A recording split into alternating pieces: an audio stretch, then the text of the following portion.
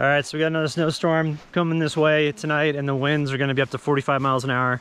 And there's the front of the storm right there. You can kind of see how it's going this way here. And then let's come over here. I'll show you just how dark it looks. So that's what's coming. And we're set up just right over here, around the corner. Got this really nice little stream, which actually has a little brook trout right in there, which is great. So I've got the stove going, and we're prepping for this. It's gonna be up, probably be up again all night again. It's supposed to hit, I think, around 9 p.m. And it's gonna build up until then, but hit at like 9 p.m. And then the winds, I think the 45-mile-an-hour gusts are gonna start coming around 11 or midnight. So I've got the cameras charging up. I'm gonna film everything. We'll see how crazy it gets.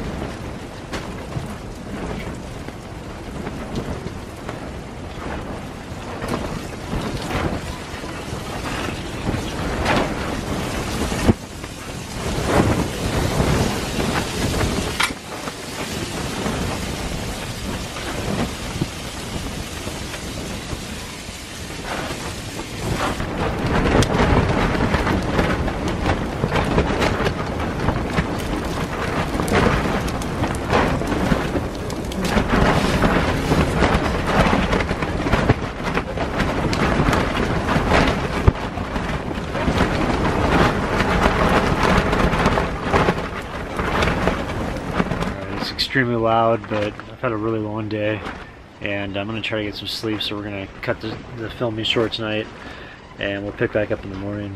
Last night, the reason why I'm so tired is last night I set up the tent after dark, and just spent all the day today. Oops, there you go. What's up, sweetie? Let's see, I was moving around the bed, and spent all day today just getting ready for the storm and stuff. So I'm just beat, and I'm going to crash out, or try to crash out. I don't know if I can sleep with this wind. And then we'll reconvene in the morning, so we'll catch up with you then.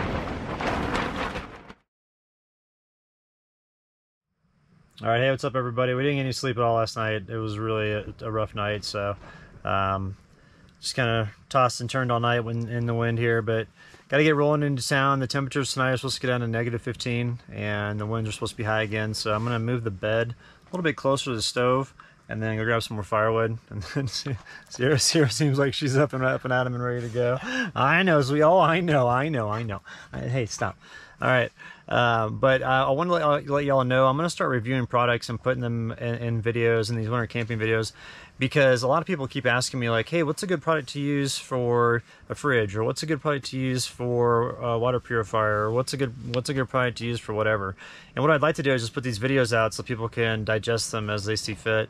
And today I want to talk about the fridge from EcoPower. It's one that actually has lithium-ion batteries that plug into the front of it. You can take them out and plug other ones in, so if you have multiple batteries, you can just it's like portable. You transport it anywhere you want.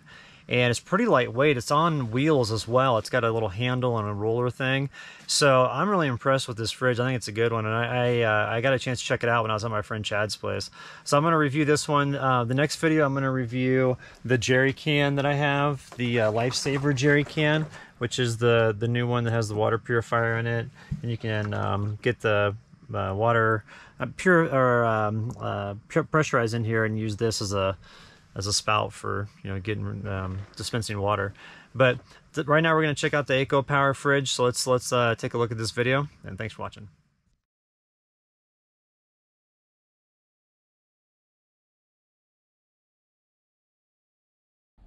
Hey, what's up everyone? Okay, so a company finally figured out how to solve the problem of the battery powered and, oh hi Pumpkin, I know, Sierra's so excited about this video. Oh my gosh, look out Pumpkin. She knows we're gonna head to Colorado soon, so I think she's getting excited. But anyway, you know, the systems that I always talk about that I think are important are your food systems and your battery systems. But you know, those are expensive. Like fridges can be pricey and batteries can be pricey, and the solar panels on top of it. So if you could kind of combine some of those elements and make them into one product instead of having various different things to power, say for example like a fridge, then I think that that's a really great idea, and I hope more products move this way. This fridge right here is from EcoPower, and what I really like about this is that it has a battery that's interchangeable in the front here. So if you see this right here, this is where the battery is located, and you easily can just clip it out, take one out when the battery's low, pump another one in, or you can just have the solar coming in like I have right now from the panel over there, the little foldable panel they sent me. And so this is a great idea for any sort of nomad device or any sort of off-grid device, because having the battery in here is great. You don't have to keep this in your vehicle, and so this is truly portable. And what I really like about it is on the back here you've got kind of like the suitcase style deal. This is really sturdy, and these wheels are holding up really well. We've been dragging this thing all over the ranch, and the wheels are doing great. So I'm impressed with this. I think it's a really great idea for any sort of product like this that runs off of lithium ion. I mean, these batteries here, I'll have to do my research on them, but I think if I remember off the top of my head, you can run for about 12 hours, 11 to 12 hours on each battery. And we've got 2 here, so we can knock out a day, which is great. So here on the ranch, what we've been doing is just been using it to keep drinks cold, keep food, you know, fresh, all that good stuff. And then I was talking to Chad and Lisa, and they've been using this for another purpose, which I didn't even think about. So let's go chat with them real quick, and we'll ask them what they use this for. So, yeah, I heard you rolling it. Yeah, so it out. All right, so what do you think of the cooler? What did you find was most useful about it? So for our particular situation, our closest grocery store is about 80 miles. And then if we want to do like a big trip, it's more like 100 miles. So when we go, we hit, you know, I think I counted out like 7 stores the other day when we talked about our supply run. That's what Lisa calls it, our supply run. So what's nice about it is we have, it's like a Yeti knockoff. It's not a Yeti, so it's probably not as good, but when we put our cold stuff in, like cheese and all that, by the time we get home, in fact, you ever go to the grocery store and you get cheese from the deli and they forget to put the plastic in it? Yeah. And you get home and you're like, what the? That's kind of what our cheese is like when we get back from one of these runs, because it's 80 miles. And it doesn't matter if it's cold out or hot out or anything, because our truck stays a comfortable temperature, so everything kind of warms up. So we have to buy a bag of ice and waste it or whatever to try and get stuff home. So the other day when we tried it, we bought these, we bought ice cream, which we can't buy ice cream. Like 80 miles, it's done. We've actually done it. Had it explode in the little Yeti knockoff.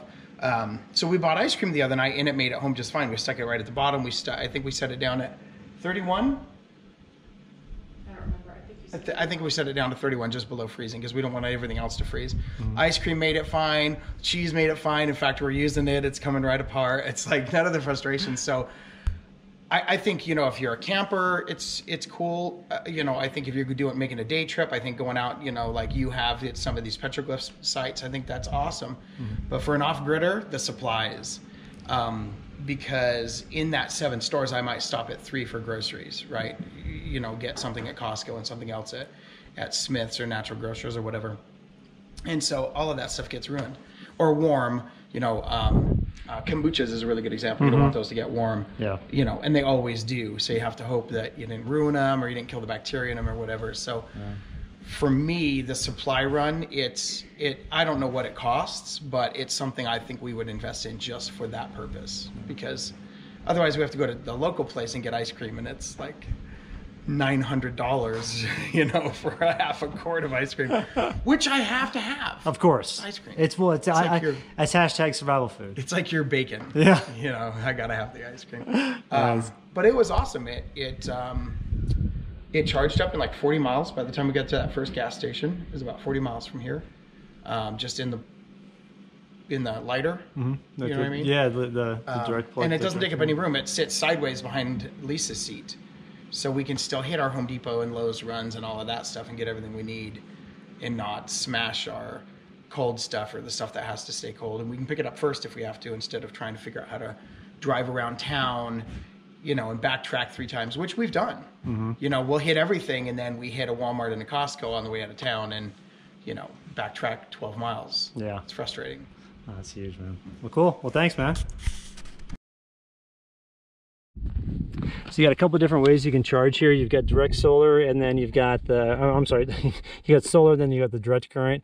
A direct current, you've got a plug for like a 110 plug for the wall, then also one for your cigarette lighter. And then over here, obviously, you know, you got the solar panel that powers it, and then you've got a plug that you can use for your cigarette lighter as well. So you've got 2 options for cigarette lighter charging here.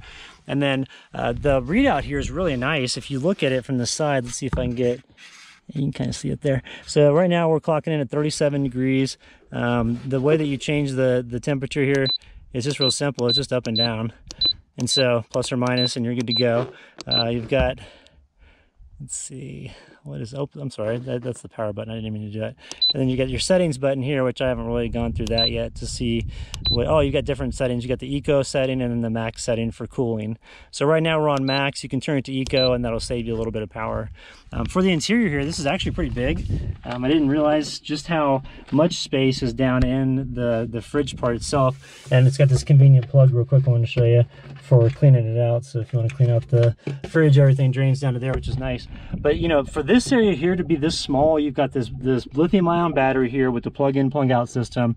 You've got all the electrical in here, and then you've got the compressor as well as the readout right here. And for all of that to be in this little spot, you know, right here is I think it's really well designed. And another thing too is this is not heavy at all, and so it's easy to roll this thing around. These wheels are really durable, and the handle on here is really good and sturdy. So it's like this isn't flimsy at all. It's a very well made and well thought out product. And so I think this is a really great tool to use off grid, especially with the battery component, because that's the biggest thing. Is like, I tell people, yeah, you got to get your battery and then your fridge and your solar panel and all that stuff.